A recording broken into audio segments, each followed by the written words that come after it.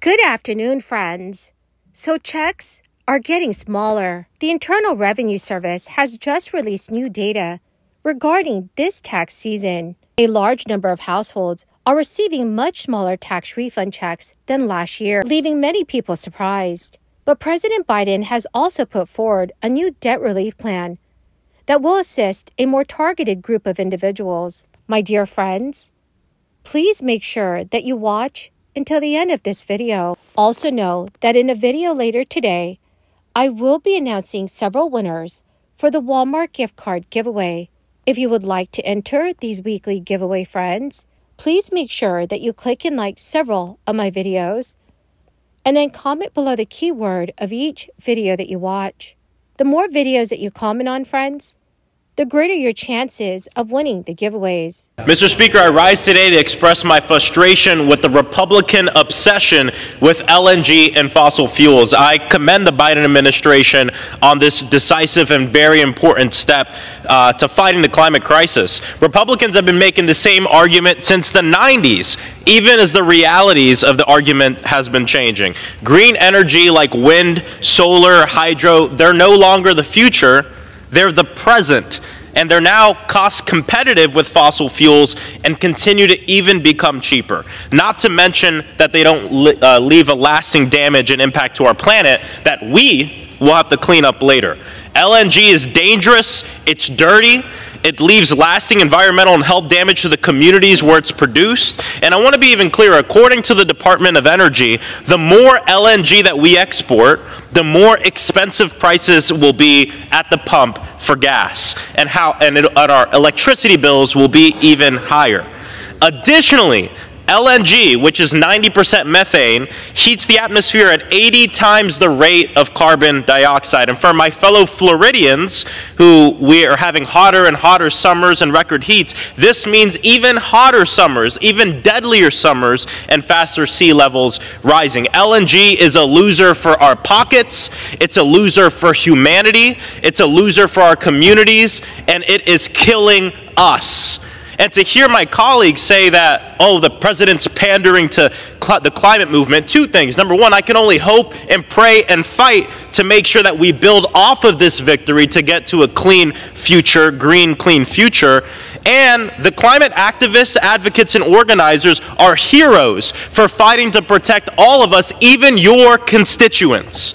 And so, look, Republicans have been fighting on behalf of their friends in big oil for longer than I've been alive. And I'm just asking you, for the sake of humanity, for God's sake, please find better friends. Thank you. I yield back. Tax refunds this year are much smaller than last year, and this is according to early IRS data. As of February 2nd, the average refund check is $1,395, down by 29% from last year's $1,963 average.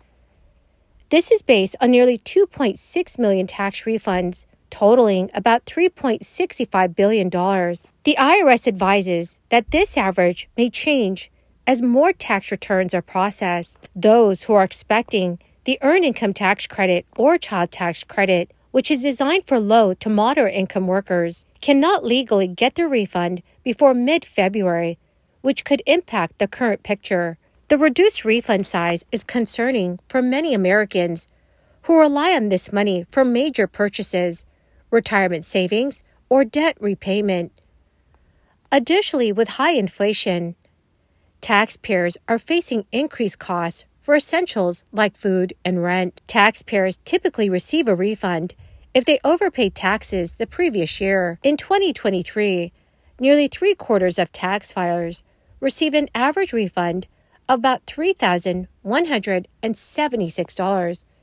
That is down 3% from the previous year. Some experts predict larger refunds in 2024, with potential increases of up to 10%, amounting to roughly $300 to $400 more than last year. This is seen as a silver lining amid the inflation crisis.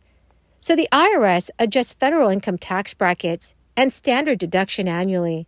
In times of high inflation, these increases become more substantial. In 2023, tax brackets rose by about 7.1%, surpassing the 5.5% earnings increase for the median worker in the previous year. Taxpayers have until April 15, 2024, to submit returns or request an extension.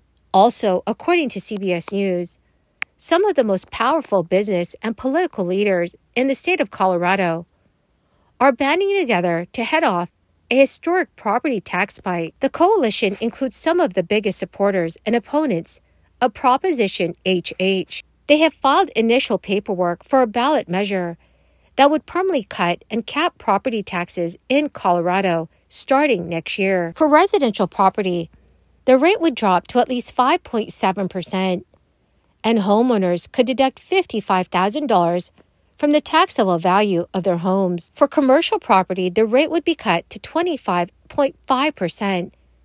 The measure also calls for the legislature to provide some level of backfill for local governments and special districts. According to USA Today, the Biden administration is proposing a new method to decide which low-income Americans could get help with their student loan debt. Under this plan, announced by the Education Department, the government would consider the challenges that people face in life that stop them from paying off their loans. Factors like having a disability or facing high expenses for essential needs such as healthcare or caregiving would be taken into account.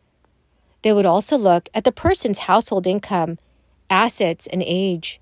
The Education Department says this regulation could automatically help borrowers who are likely to default on their loans within 2 years. This could mean forgiveness for hundreds of thousands of borrowers. Advocates think it could help tens of millions in total, though the exact number is not clear to the White House yet. The announcement aligns with President Biden's commitment to keep pushing for student loan forgiveness, even after a previous plan was blocked by the Supreme Court. Progressives have been urging the Education Department to do more to help with student loan debt, despite legal challenges. Advocates praise the administration for listening to their concerns. Progressive lawmakers like Senator Elizabeth Warren supported the new plan, while Representative Virginia Foxx, a Republican, had criticized it. The Education Department will discuss this plan with federal negotiators during their final session on student relief, which is scheduled for next week. The session was added specifically to talk about helping borrowers who are facing financial hardship. So, dear friends, what are your thoughts about student loan forgiveness? Please let me know in the comments section below. Well, my awesome and amazing friends, that is the end of my daily stimulus update video for today. My dear friends, in a video later today, I will be announcing several winners for the Walmart gift card giveaway. If you would like to enter the weekly giveaway, friends, do make sure that you click and like several of my videos, and then comment below the keyword of each video that you watch. The more videos that you comment on, friends, the greater your chances of winning these giveaways. Thank you, friends.